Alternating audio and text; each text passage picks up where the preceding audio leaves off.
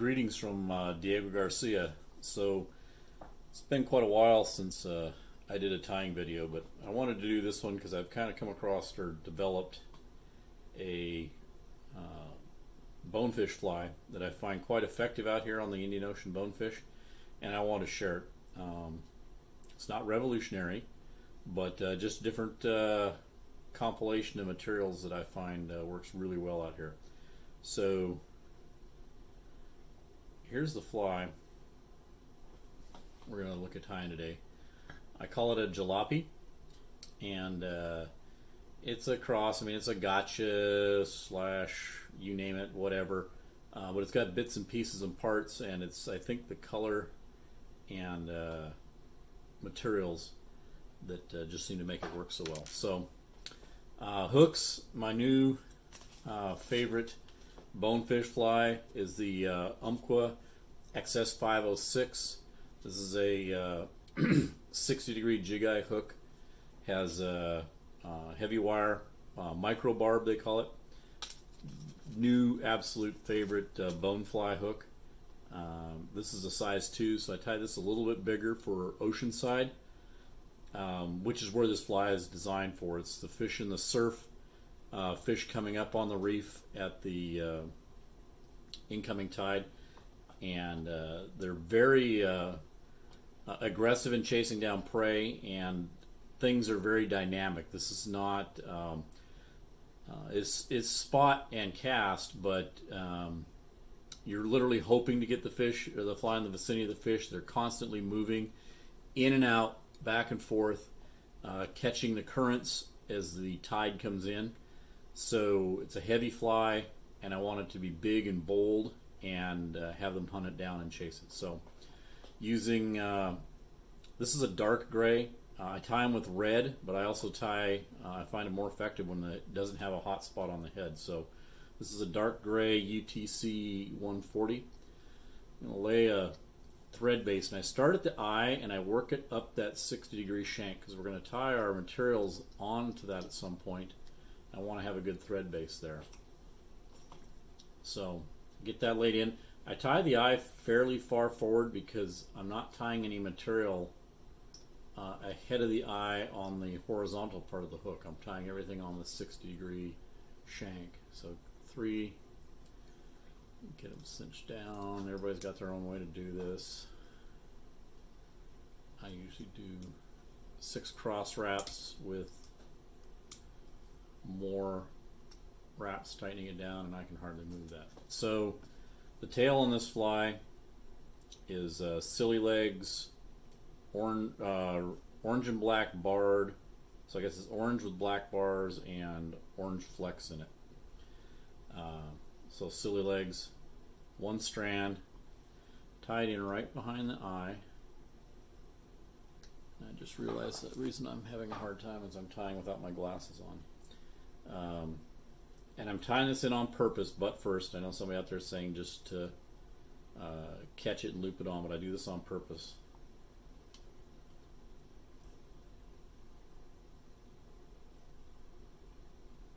Get my catch wrap to go there. There we go. So I get it caught, and then I'm splaying these out, and I'm tying it up the length of the shank because I want them tied on the side of the hook. Come back. Now I'm going to take 2 pieces of copper flash, just 2 pieces.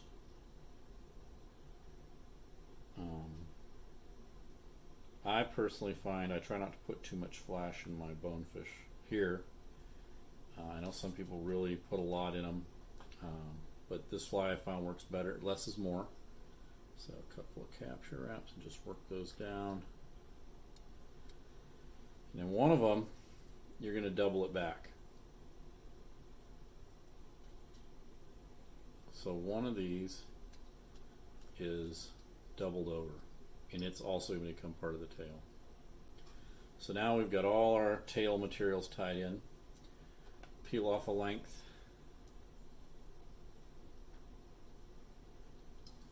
Wax up my thread, and now I'm going to take some Arizona dubbing minnow hair. This is their red side. So Arizona dubbing, use any dubbing, but I like their red side because it's not brilliant red. It has a little red flash into it. So I'm not building a thick, fat body.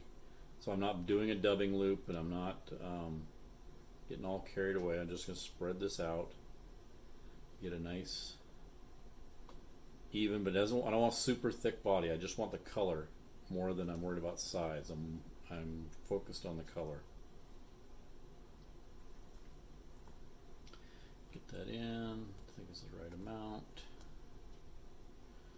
Spin the old mongoose around here. Don't miss the dubbing.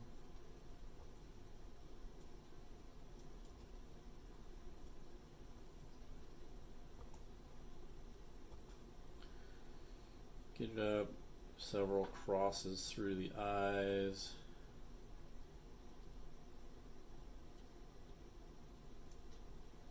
Kind of finish it off. All set and done. Now I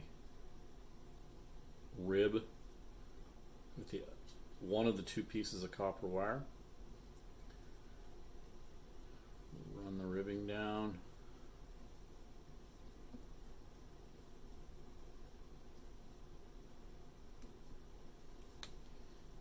Ribbed off,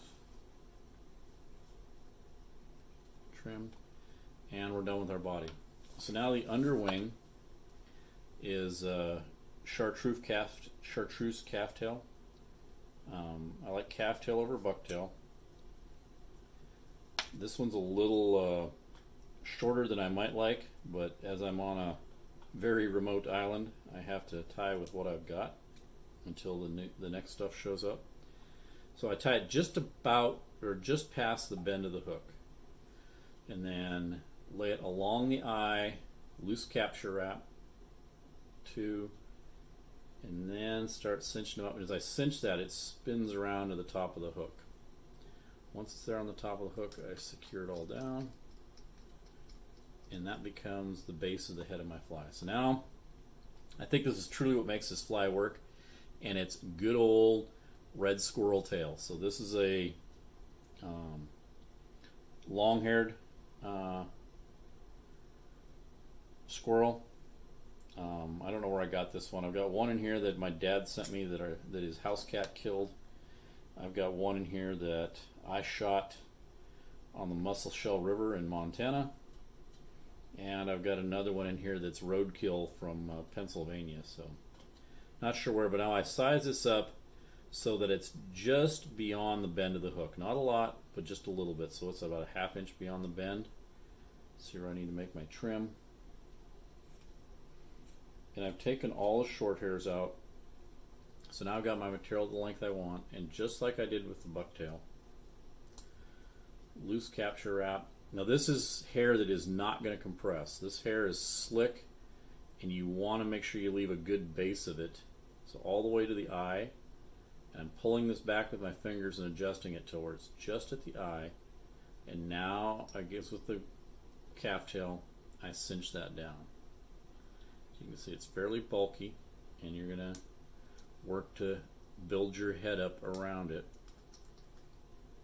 And this fly does have a bulky head because I use that non-compressing, fairly bulky material. But I like the color. The orange of this red squirrel combined with the barring that comes naturally on it. Just making sure I cover up all of my ends. Get everything nice and neat. All put together. Lay down the head.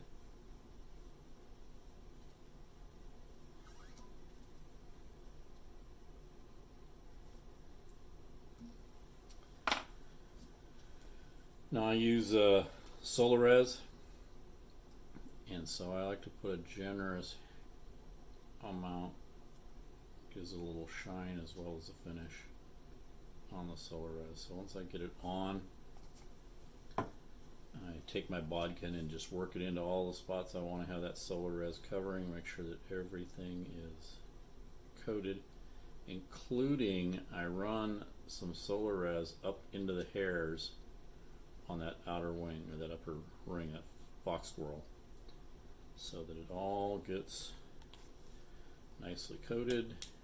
Hit it with the light. Looks like I got a strand there that picked up a dollop.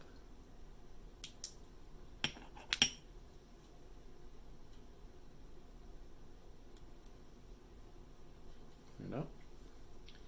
Now I usually take it out of the vise at this point to trim the tail copper. I want the copper just shy of the tips of the squirrel tail. So I trim the copper, and then I just split the rubber legs. I leave them long. If I think it's too much or too little or too big on the water, then I just take my nippers and cut those tails down. But I'd rather leave them long at the bench and trim them on the water. So there you have it. Diego Garcia Jalopy. It's again been a very good fly for me here in Diego Garcia.